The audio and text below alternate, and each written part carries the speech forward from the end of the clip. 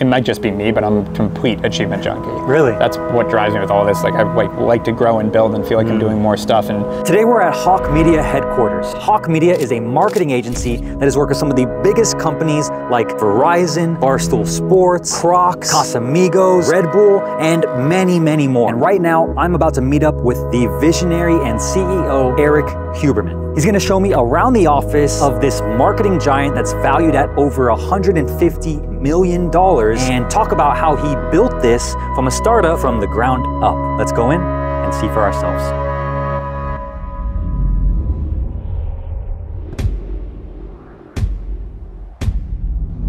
What's up, dude? Look at this guy, man. Good to finally meet up in person. yeah, seriously. Good to see you.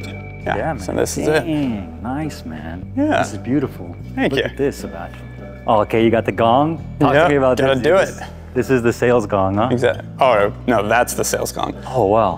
What's this, like a little mini? That was the original one. And, you know, we had to step everything up. Oh, wow, look at this, dude. This is nice. And when did you hit the Inc. 5000?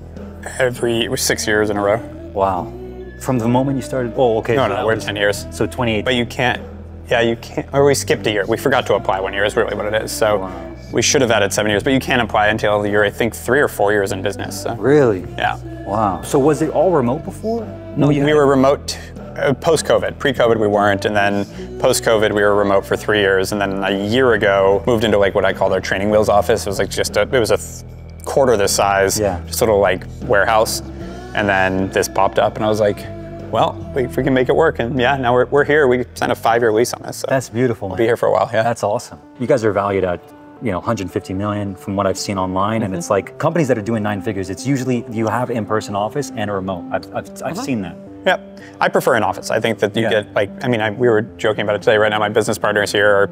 He's actually based in Boise. The just amount you can get done in a couple hours in person versus weeks or months not. It's like, that's why we end up on planes a lot, flying to each other. And, but like, our Hawke AI is our software business. It's doing really well. Our head of marketing works here. Our head of sales and our sales director are there. And then for the business partner, he's more of like the behind the scenes operator. Yeah, we've run a few other companies together. Yeah, okay. Oh, so before 2014 when you started Hawke Media, you already knew him? No, yeah, I started a music company in 2009 that he took over in 2011. What kind of music? It was basically business coaching for musicians. So I think masterclass for the music industry, working with independent artists. Back then too, like that was awesome. We raised $1 million, got it to profitability, did well, but I knew it was never gonna be that big, so I hired him to take over, and then I started 2 e-com companies, sold them, started this, called him and said, I think there's a lot of opportunity here, you might wanna come join me on this, and that's how it took off. Dude, how did you even land, like, because a lot of people are gonna be watching this, like beginner entrepreneurs and stuff, but also that's like entrepreneurs that are doing millions of dollars as well.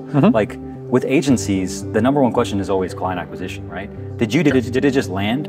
Like, yeah, I mean, 2014 it was easy. I mean, well, and it was easy for me because I had built the credibility. I think my opinion is most agencies struggle because they don't actually know what the fuck they're doing. So like, if you're starting an agency and you don't have a background in marketing and you haven't had success in it, what are you doing? It's like, again, it's like being a dentist and you've never fixed a tooth. Like, well, that's not gonna work out very well very long. You might be able to talk a few people into opening their mouth, but it's the same kind of thing. So I found really early, like there was so much bullshit in our space that if I was able to I had the credibility that everyone wanted to see. Like I built and sold 2 good quality e-commerce companies that everybody in town knew. And then once I signed a few clients, I did good work for them. And then it just went. And it's like, go figure, reputation and doing what you say you're gonna do go a long way. But that's why I see it with agencies all the time where they struggle because they're not good. And like your work product, your quality, like that's where if not, you're gonna just churn through clients and be on a hamster wheel and eventually your reputation's gonna run out. And we have the opposite, which is nice, which is the once in a while we do have an angry client or someone that says, bad mouths us, we have so much good reputation that they get shut down without us even saying anything. It's like, okay, we're bad, look at the list of credentials we have. Like, your clients come to back you up and you're social proof, your trust, everything. And you need that because you're in a space that it shouldn't be subjective, but it is. Meaning like people can feel whatever they want to feel.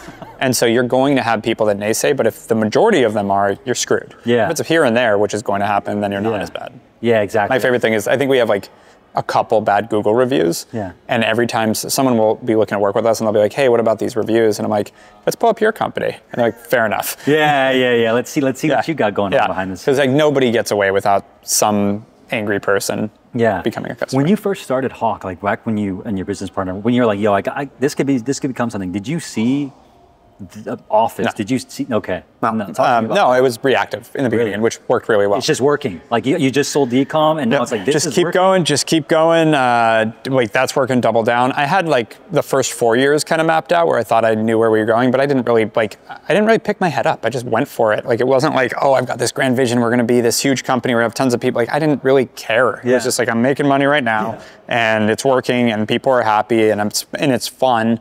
I'm just going to keep going. Yep. That's where it came from. That's pretty much like, I think that overwhelms a lot of people too. It's like they think that everybody has this huge vision, and it's like and some people do, but it's like you kind of just keep doubling down on what's working, and you just keep pushing the button until it just stops. But if you don't stop, it's never going to stop. Really. Yep. So agreed. Yeah.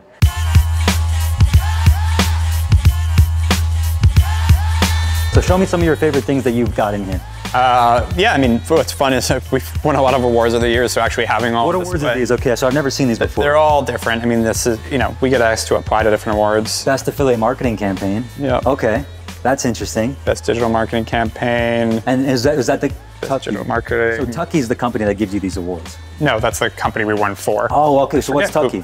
I forget what these guys are called, to be honest. Do you mind if I touch it? No, you're good. Wow, look at this, dude. And that's heavy too.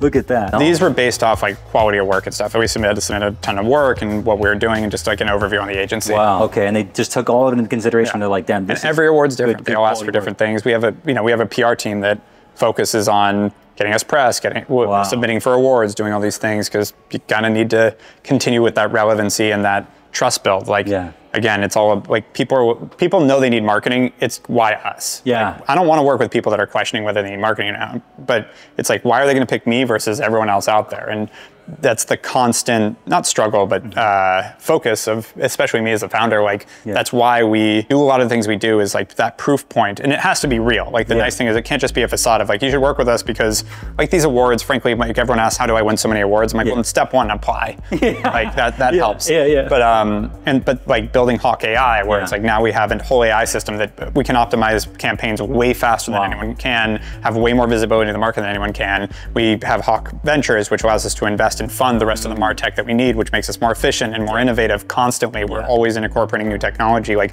all these things that really feed into how do we be the best marketing company on the planet. And our whole mission thesis was, let's be the best at what we do, but really easy to work with. Because that was the other part that I saw when we were starting, was there are good agencies out there, but they're all a pain in the ass to work with. They want long contracts, high minimums, they only want to work with the Fortune 2000. I'm like, well, why can't we work with small and medium businesses too and be great at what we do? Like, why is that not a thing? So that's been a big part of our success. Which one, if any of these here, maybe not, has been your favorite award? I didn't even know there was a room back there until I just saw it. Right. The Telly's fun, because that's a very legit award for the commercial we filmed for Hawke Media.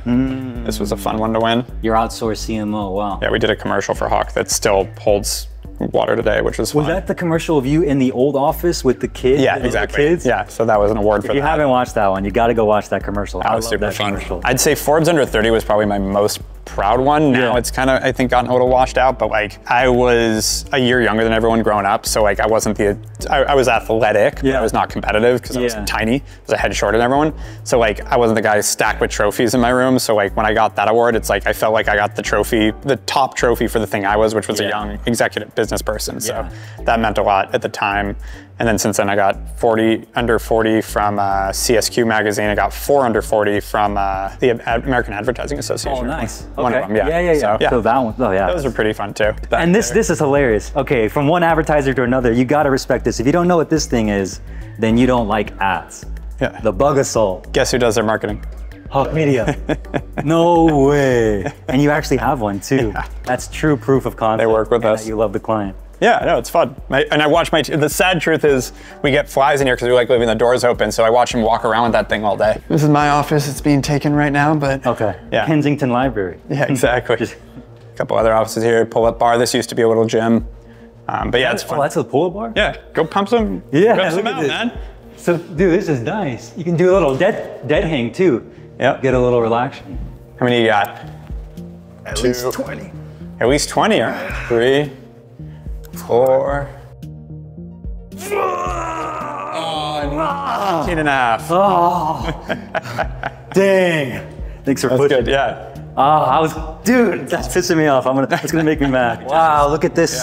Come in here, check this out. It's a nice quiet room. If your company doesn't have a meditation room, then I don't know what you're doing. And then we have all this, which is great because it's funny how you laid it out. Pull-up bar to meditation to take some deep breaths. We've got a couple of the guys have like a daily push-up routine up here. I think it's 100 push-ups a day they got to do. That's awesome. Oh, honestly, you'll see people up here hanging out on the couches a lot with their laptops. We always call their office the most comfortable place to be uncomfortable. We're like, we don't care about like suit, be at your desk, sitting upright, which obviously is antiquated anyways now, but even 10 years ago when we were talking about it, we're like, fuck all that. Like, wear your workout clothes, I don't care, but like, you're gonna work hard. Yeah. But, like, none of the other stuff really mattered to me. When it comes to the branding, right, so the hawk on the hat. Yep. Was it just your favorite animal? Was it just something that just I mean, to an extent. I grew up in Ohio, small town north of here, and we had a Native American chief, Chumash chief, tell me when I was 7 that hawks were my spirit animals, red-tailed hawks. And so when I went to name Hawke Media, originally I was going to call it Growth Hacker Group, is when growth hacking was starting to become a thing. And a buddy of mine was like, I just signed a contract with Walmart. They will never put their name on a contract that says hacker on it. So like, keep it simple. I was like, that's good advice. And I literally just was like, what do I like? What's simple? And I was like, I've always liked hawks. I like, the idea of it, et cetera.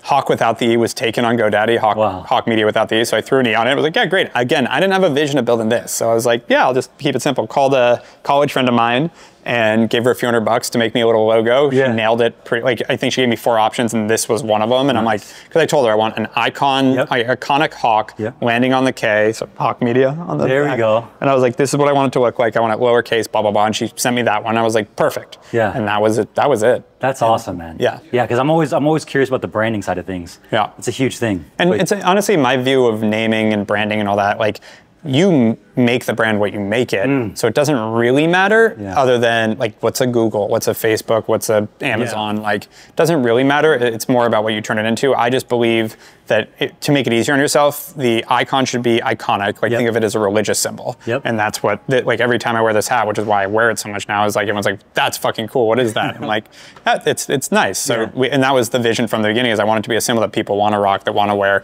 No one's gonna get the tattoo of the marketing agency like to do Liquid Death, but like. Are we? But I still love that there's like an icon that more my own people, the staff, the employees, like you want to fly the flag, you want to like, it feels like a symbol you can get behind. That's awesome, man. Yeah. That's beautiful. Talk to me about the book, right? Yeah. Everybody knows, I mean, me personally, I was a huge fan of obviously Ogilvy, OG in the space, the godfather of advertising, some say. Confessions of an Advertising Man. Wrote the book. Obviously used it as a lead magnet almost, if you will, to get more clients. The moment I saw you drop this, I bought it, read every word of it. I still tell people about this one right here, which is the actual marketing tripod. This thing, the way you explained it is just so perfect. So like, thank you. How long did it take you to develop that method specifically? Because that's what is the foundation of Hawke Media. And that is, it basically, I was already doing it with my own companies, but then with Hawke, the biggest job is to articulate what we're doing for clients. Like whether we're selling into a client or we're working with them, we got to tell them what we're doing. And so that was a big part of the job. And so I found myself trying to simplify the way we explained it and not just go into jargon and make it super complicated. Be like, no, it's just think about it this with this. And so that's where that came from, was like when I was talking to clients and thousands and thousands and thousands of companies we were working with.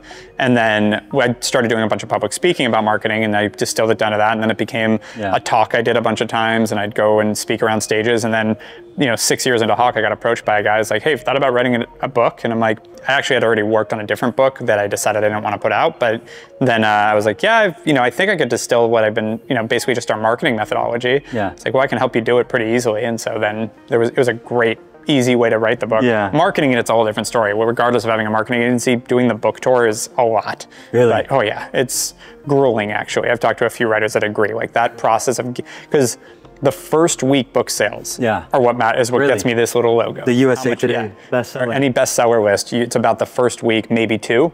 So like, it is brutal leading up to that to make sure that everything's firing on all cylinders. Because like most companies, you make a couple mistakes and things, you can pivot, change. Like this, it all matters in 1 week. There's no data, there's no optimization. You just got to go. You just got to promote it everywhere as hard as you can to every client and get them to try to buy it as well. And what's the even qualifications for USA Today? Like it's just like the top selling. Copies? It's how many books you sold. I sold 30,000 copies. I think it was 12,000 in the first week, I think was the number, 13,000. Beating myself from yesterday's, I don't care about other people. Like competition wise, like I could care less. I'm happy for like our biggest competitors in LA, I'm friends with all of them. Like, really? It's like, yeah, I'm happy for them when they're successful. It's not a big deal. God forbid we lose a client here and there to each other. It's more about like, I want to know that I beat myself. Now, if they're truly standing in the way of me being successful, that and I get a little different, but it's like, it's more about me and what I'm building. And so at the times, like business isn't linear. So the times when, let's say you're having more struggles in work, if I have something personally I'm achieving at least, it just helps me stay in the game. Wow, that's a huge tip, because it seems like when most people's business maybe isn't going in the right direction, they tend to actually take their foot off their personal life because they let it stack. Nope. Where you're like, okay, well, clearly this is a little bit of a different season, but let me work double on myself to get Well, it's not even double, it's just maintain. It's like just have like, so like, you know, I have triathlon in a week that I committed to at the beginning of the year, and I'm a big snowboarder, so I was like, I'll start training in March, so I got to find one in mid to late summer because I was snowboarding and training for snowboarding during that season. And then I already signed up for a half marathon in November because I want to maybe do a full marathon in March. And so I just keep this like personal thing going. I also set like training, different types of like hobby goals. Like I'm going to learn piano, or I'm going to learn how to do this, or, you know, now I'm working on marksmanship with shooting. And, no way. Yeah, it's fun. You saw the guy in the Olympics. He saw the guy in the Olympics, the 100%. one with just the glasses. Which, by the way, he's what, 52? Yeah, the guy I'm from 37. Turkey. I'm like, I'm gonna go to the Olympics. Like, no, that's not. I've been doing it for a little while, but that was definitely a thought of like, wait, you don't need to be that athletic for this sport. I got to figure this out. So honestly, either there's things like that I just like put a target on of like what's something that I can feel like I achieved something new. Got my pilot's license, my captain's license, all these other things. So that's always been very helpful for me in keeping in the game. But what have you found to be like a big thing with retaining talent today? Because a lot of people have flexibility, work from home. They have a lot of things they could do, different side projects and all that. Yeah, I've found that, you know, I think you have to run the company you want to run, and you'll get the people you get. I think people, like, there's so many people in the world that, like, I'm not really worried about finding, like, we're not being anything crazy or unreasonable here, like saying, let's work in an office together. Like, but I will say, like, I saw a poll about a month ago that actually surprised me, which it was, would you rather work 25 hours a week and make 125 grand a year, or work 70 hours a week and make 300 grand a year? And I was like, no brainer, 70 hours a week, make 300 grand. Like, I want to work like most want, so I can live like most can't. Like, that 100% drives me, and I would definitely do that. And I expected the majority of people to want to work 25 hours a week instead of 70. But what percentage do you think of people would rather work 25 hours a week? At least 80%. 80%? Yeah, it was 92. Wow, yeah. Or sorry, 98.2. 98.2, excuse me. Wow. So, yeah, so just under 2% of people will actually want to put in the work to make the money. And I'm like, okay, so I need to find that cohort. Yeah. And I need to make an opportunity where they can, but I want to find the people that want to grind, that want to work hard. And I think when you set up your culture and you set expectations that way, I think you'll attract those people and you'll scare off the other people, and that's okay. It depends what you want to build. I think other people, you know, I saw an interview with Erik yesterday that he was at Stanford this week speaking, and he was talking about like Google's lost its edge because they became more concerned with giving people work from home and work-life balance and vacation than they did with innovating.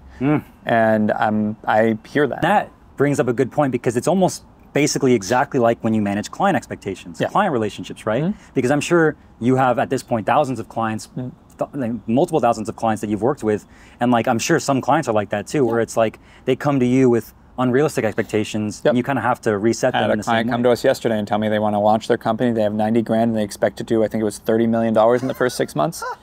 And I was like, that's going to be tough.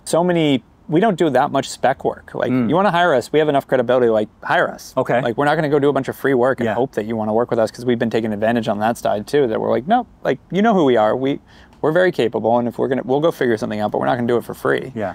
And so it's usually just presenting ourselves, and, you know, thankfully we bring on 40 to 50 clients a month. So that's over the past 10 years. So we've had 5,000 companies that have worked with, over 5,000 have worked with Hawke Media, and there's different reasons, different ones are exciting. There's the big win of like we signed Nike, or we brought on Giant Bicycles this week. We brought on the Harvard Business Review. We brought on Bloomberg this week. Like those are great fucking brands. Those are all fun. And like the first time you bring on a big brand that you know, it's fun. But thankfully I started very early. Like my first client was Bally Total Fitness. So it wasn't like, you know, and pretty quickly I got Red Bull and Verizon and HP. And so we had big wins pretty quick. And then you realize and we know this, we just did the analysis again, like we make more money and have more engagement and make more impact with the sort of medium-sized brands, the like 5 to 50 million revenue brands. You know, don't get me wrong, we can add just as much, we can add $50 million to Red Bull's revenue too. they just don't give a shit. So it's just like, you know, we still, it's fun, but it is fun to work with the flagship brands too. Yeah. But then there's like individual, like we signed Cali Water a couple months ago, and that's been super fun. That's Vanessa Hudgens and Oliver Trevina's Cactus Water company, because we're like using it at our events, where the campaigns are going well, they're rolling out in tons of stores, the success is fun. Yeah. And it's also, they made like a healthy version of Capri Sun that now I have my 2-year-old daughter drinking Cali Water, and like that's been a fun brand. So the win isn't really like you win the pitch anymore, just because frankly it happens 50 times a month. So it's not like, oh my God, we won the client. Because I know that's when it starts. It's not like we won, we're done. Like it's now I got to get to work. Now you got to fulfill. And that's where my head has always gone, is like, exactly, you got to fulfill and keep it and all that. Well, let's talk about Bally, right? So this was the first client you signed for Hawke Media back when you first started.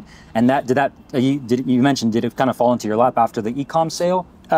Yeah, very much so. Okay. So I met the guy and he wanted to build an online activewear brand. I was running an online activewear brand. And he said, hey, can I pay you to give me a business plan? I was like, sure, I can put a business plan together. Obviously, I know the business. Yeah. And so he asked me how much I'd charge, and I threw out basically what I made in 3 months, meaning like with my 3 months salary that I was able to make, like, and I was making decent money, I just threw out this big number. And my heart was going, because like, there's no fucking way. And he goes, can I pay you half up front, half after? I was like, yeah. He's like, great. And I said, I need a month and a half though to make it look like I was going to do the work, and I did it in a weekend, and made great money. And then he ended up deciding, instead of using that business plan, could he buy my company? Wow. So he bought Ellie, and then he said, now I want you to come work for me. I was like, absolutely not. He's like, I'm like, I'll come consult 1 day a week. And he said, I want you to consult 3 days a week in my office. And I'm like, can I have my own office so I can do some other work too? He's like, sure. I'm like, great. And I ended up throwing out a number that was basically 4 times what I made an hour for three part days a week. And he said, done. I'm like, okay. And so all of a sudden I'm working 3 days part-time a week, making way more money than I ever made in my life. Still had 4 days because I was 26. Yeah. Just had 4 other days a week, so I didn't care about my weekends. I started bringing on other consulting clients and figuring out other things to do, and that was the birth of Hawke. Wow. So it was like I had enough money to pay my bills and then some with my first client, and then I signed another one, and all of a sudden I'm making 4 times as much money as a consultant. Yeah. And living really well at 26. And that's when I started hiring people and going, oh, there's something bigger here. Yeah. Wow. It sounds like from that story alone, it's just like very clear that you already knew your worth and value. I was just gonna go there. I didn't, I learned it. Wow. I realized, and now I see this in hindsight, where it's like the amount of money I saved that guy in terms of like that business plan and what he could have had to do to, and then like helping him navigate for a second, like I was totally worth every dollar he spent on me. But to me, I was like, I was not used to being offered that, but it wasn't about what's market rate for me. It's what money can I make him? And so that was a very eye-opening experience that allowed me to then grow this whole thing. Was like, well, what else would he have spent on? How would we save that? How much money can we make? Like, it's the same thing when people, and you'll, I'm sure, deal with this too, when we're talking to somebody about our percentage of ad spend that we charge. We charge on the media side, and they're going like, let's say they're spending 100 grand a month, and let's say we charge 10% just to make it easy. So it's 10 grand a month, and they go, we found someone else that'll do it for 7. I'm like, 3 grand savings. They're like, yeah. I'm like, so what do you need your returns to be on your marketing? Which, let's just be real, if it's not 4 times plus over LTV, like it's not gonna work. So let's just say 4 times. Okay, so you need me to spend 100 grand a month and make you 400 grand, yeah. And you're going to take a risk on someone that wants to charge you 7 instead of 10. So you're gonna save 3 grand and risk that 400. Like, do you understand the decision-making process? You're trying to save 3 grand right now versus picking the best opportunity to make that 400. I promise you, I can make 3 grand more for you than this other person. Like, this is, you're gonna outsource it to India and you're an idiot. This is stupid that we're even having this conversation. And people don't realize that. So the whole knowing your worth thing, it's like, understand the value you're creating, and like, why are you talking about my fee right now? Like, if I don't perform, if I don't hit that 400, now fire me. Like, no, you can't afford to have me. But like, if I can hit your numbers, you're gonna make a decision over a few $1,000 when we're talking about hundreds of thousands. Was it always like that though? Like Bally, Red Bull. Like you're saying those things for. They didn't all push back. A lot of the smarter marketers know that, so they're not gonna make that decision. Like who? Which is why you said earlier in the office, you're like, we don't really work with people that need to be sold on marketing. Like they already know they need marketing. Why us over someone else? And again, if it becomes a commoditized cost perspective, then they're not that savvy, and that's a problem. And sometimes we'll work through it, and sometimes we won't. And we just had it where like. Someone wanted to build a website with us, and they started telling us, well, they found someone in Indonesia to build it way cheaper. I'm like, I'm like, and should I get your product in Indonesia too? Like, what are you talking about here? Like, it's It was just like, and so they're what are we going to build their website in Indonesia. I hope it works out for them. 99% of the time it won't, and they're going to waste that money and then come back to us and have spent, you know, half the money they were supposed to spend with us and gotten nowhere. And that happens a lot. The funniest part about that is it reminds me of the quote, and I love this, and you'll appreciate this. I'm sure you've heard this too. It's there's nothing more expensive than a cheap resource. Exactly. There's nothing more expensive than a cheap resource. Yep. They get the Indonesian funnel, and it doesn't convert. Exactly. It's like, okay, do your thing. Yeah. And we get that, especially when we work with overseas companies, we get that sometimes. The entrepreneur out there, they just started, you know, first time in business, you know, they're bootstrapping it just like you were in 2014. Number one piece of advice after the last 10 years of growing Hawke Media to be valued at 150 million a year plus, to that person who's like, you know, they're just, it's working, they're kind of just figuring it out. Like, what would be the number one thing? I mean, I have an idea of what you're going to say, but what would be the number one piece of advice for them? I'm curious what you think I was going to say. 70-hour work week, outwork a competition, but also it takes time. I mean, what you just said there is key, like 10 years. And it's, for most people, they can't even fathom working at anything more than 1 year, right? Let alone a job for a year. Neither could I, though. I mean, I think it's, you just look up, like, I can't believe it's been this long. It's, yes, I agree with everything you said, and that would come out of my mouth. Like, just know it's like, the thing I need to remind myself of that I think, like, thankfully things are great right now, but like when times are tough, it's the concept of entrepreneurship to me is to work like most won't so you can live like most can't, which means you have to do both. Yeah. So back to the 70-hour work week, yes, you have to work like most won't. And by the way, at this point, back to that 98.2% stat, like that most people don't want to work hard, like it's true. Like you talk about the 1% as if it's an accident, but it's like turns out about 1% of people actually want to put in the work. Yeah. So it is, I don't think it's hard to be successful if you really want it, but you got to want it. You got to put in the work. You got to stick with it. Know that it's fucking hard. Yeah. It's never easy, and there is no finish line. Like when thankfully early on we realized this, like you talk about like Tim Cook or Jeff Bezos or whoever, you know, the biggest CEOs in the country, they're dealing with like geopolitical problems and getting fucking Congress coming down their neck, talking about imprisoning them, and Elon Musk, like they are dealing with real problems that mine don't compare to. And it's all relative, but at the same time, like that's what you have to look forward to if you're continuing to build your business. There isn't a point where you're just like, and it's done. Unless you sold. You're exiting. But to build an exit to sell, if you build a business to sell, I think you generally won't. It's like one of my favorite lines, if you don't build a company like you're gonna keep it forever, you will. Because you've got to build it really solid, really tight, and then someone will want to buy it. All these people that think they're going to call their exit, it doesn't work out that way. And a lot of people you see selling their companies, they're not what you think. And so it's really important to know, like, you have to work hard. But then again, to live like most can't, like if you're going to put in the work, there's got to be a reason. And I don't mean it's to buy a Ferrari and all that shit. That's easy. Like I remember I was on stage at Traffic and Conversion, and I didn't realize I was calling out the whole front row that was sitting there. They're VIPs, but I was like, all the people that think that like a Ferrari or Lamborghini is a sign of wealth, like I don't have a single person at fucking Hawke Media that makes less than a monthly payment on a Ferrari. Like, it's stupid. I have 250 employees here. I could fire one and buy a Ferrari, but that's just a statement of priorities, not a statement of wealth. Like, that's just stupid. Unless you love cars, and then fucking do it. I don't care. Spend your money on what you want to spend it on, but like that whole symbolism of materialism is really dumb to me. And so for me, it's more about, you know, what is it that's going to drive you to keep you going, that you will, like, what's the intrinsic value here that you really want out of it? Why are you doing this? Because if you don't have that, the money will come and go, but you have to live like most can and do the things that you want to do, whatever that means for you, that allows you to feel motivated and get through the times where it's like, this sucks, because it's going to happen. What was that for you? Like, what's that why driver behind you? You said it's always constantly beating your best. But is it something? Yeah, it's more than that. It's experiencing everything life has to offer. Gotcha. And I love growth. That drives me a lot too. But it's you know, I want to, with business, it's like, that's why I started a fund, that's built a software company, did M&A, was like, I want to try this out. This seems fun. Let's fucking do it, whatever. And you start to realize no one's that smart. It's a game, exactly. You're just playing. And the same thing personally. It's like, that's why I got the pilot's license, all these things. Like, I want to fucking try that. And you're just building your character, your dream character. You're just leveling up in these different areas. It's 100% like a video game. And that's, my wife's called that out with me a few times. This whole thing feels like a video game to me. And even like why I wear the Whoop and like gamify my whole fitness side of things. The Oura Ring and everything. Exactly. Like it's all the same thing. Last question for the entrepreneur who's already doing $1 million a year. They've hit 7 figures, right? Less than 5% of businesses even make it there. They want to get to 8 figures. What would be your number one piece of advice for them? I think they need a sub-partner like my wife that when I hit 10 million, she's like, you know how many businesses do $10 million? Like, stop it. She's in private equity. So she's like, stop, you're nothing. Like, don't get high on your own supply. Yeah. We did $1 million in our first year. Like, thankfully, that was never a big target for us. It was just like, that's the start. Yep. Like, you said less than 5%, but like 5% of businesses, there's millions of businesses in the country. There's a lot of $1 million businesses in the country. So it's, I would just say, but don't, like, if that should be a scoreboard, not the goal. There should be a reason. To get to 8. Yeah, why? Yeah. What is that going to do for you? Because also, by the way, like, your profit generally shrinks. Yeah. It's expensive to grow, and there's different headaches, and like, you've got to run the business you want to run. If you want to run a really big business, know it's going to be like the moving parts and the craziness is much bigger. Like, we've acquired, as of yesterday, 19 companies. We haven't announced the 19th or 18th yet.